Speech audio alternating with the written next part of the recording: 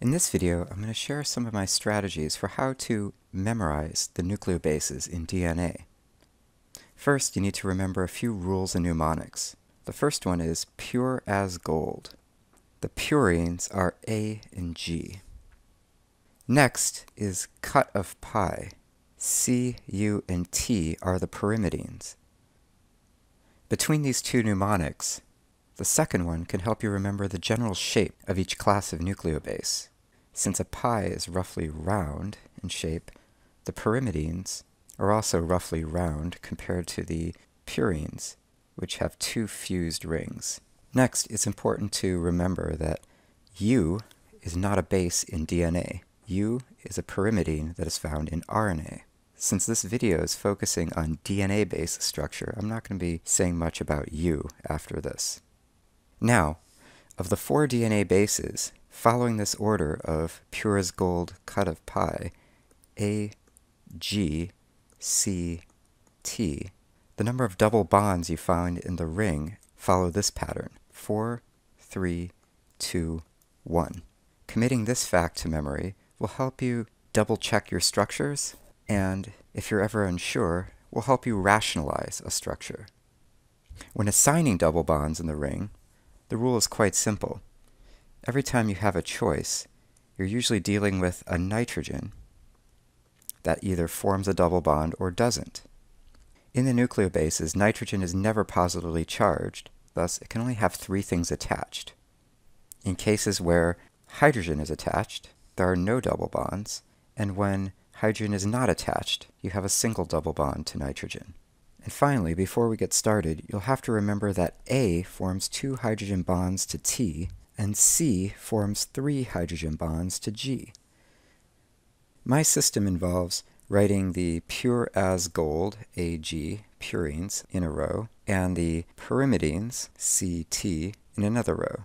And as you're getting started, you might want to write the 4, 3, 2, 1 numbers next to these to remind you how many double bonds are found in each base. To begin with, each base has a 6-membered ring with 2 nitrogens in these positions and a CC double bond on the right. Now remembering cut of pi, the pyrimidines are more pi-shaped, more rounded, and the purines have something extra, and that extra is a 5-membered ring with 2 nitrogens in the same positions and a double bond in the same positions. Next, an important common property to fill in is the connection to the deoxyribose sugar. In all cases, it is the rightmost lower nitrogen. Now, for my strategy of memorizing these, I start with thymine. Since you only have 1 double bond in the thymine ring, these remaining carbons have to have double bonds to them because the nucleobases are generally flat, and the groups coming off of this side of the ring have to be planar because they're generally involved in some sort of hydrogen bonding interactions. So I put these 2 carbonyls in. Now, a special thing that I memorize about thymine is that thymine shares its lower left carbonyl in the lower row with cytosine, and thymine shares its upper right carbonyl in the right column with guanine. When initially memorizing the structures, I anchor everything to thymine in this way. Thymine has another little quirk, and that is that it has a methyl group. And I remember that thymine is the one with the methyl group because methyl has a TH in it, and thymine is the only nucleobase with a TH in it. Now that we've drawn all these features into thymine and echoed them above and to the left in guanine and cytosine, we need to note that thymine only has 1 double bond here, and that this nitrogen needs 3 things bound to it, so it must get an H. Next, we think about hydrogen bonding. So thymine needs to hydrogen bond to adenine, and cytosine hydrogen bonds to guanine. So let's look at the hydrogen bond acceptor donor pattern. For thymine, we have a hydrogen bond acceptor on oxygen and a hydrogen bond donor in this NH. Adenine needs to have the opposite. It needs to have a hydrogen bond acceptor on this nitrogen and a hydrogen bond donor in this position. So to accomplish that, nitrogen is not going to have an H on it, but the top part of the ring needs to have an NH2, a hydrogen bond donor. Likewise, guanine has a hydrogen bond acceptor here, and so cytosine also needs to have a hydrogen bond donor in NH2. So if we look at this pattern, adenine and cytosine both share an NH2 on top to create hydrogen donor complements to the carbonyls that are shared between guanine and thymine. Since we're looking at adenine, all we need to do to fill adenine in is to remember is that it has 4 double bonds, and so to complete its structure, we just need to add 2 more double bonds, and the adenine base is now complete.